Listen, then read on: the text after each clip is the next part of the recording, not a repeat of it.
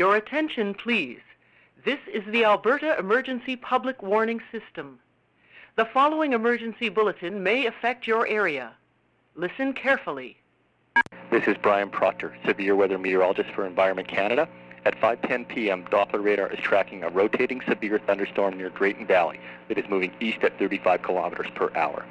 This dangerous storm is likely producing very large hail and may produce a tornado over the next 30 minutes in areas from Drayton Valley east to Carnwood.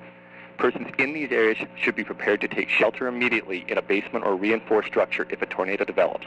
Get low and put as many walls between you and the storm as possible. Stay away from windows, doors, and outside walls. If you are on the highway and cannot avoid the tornado, seek shelter in a ditch or ravine. To repeat, a possible tornado is developing near Drayton Valley and is moving east at 35 kilometers per hour. Persons in and around Drayton Valley east to Carnwood should be prepared to find shelter immediately.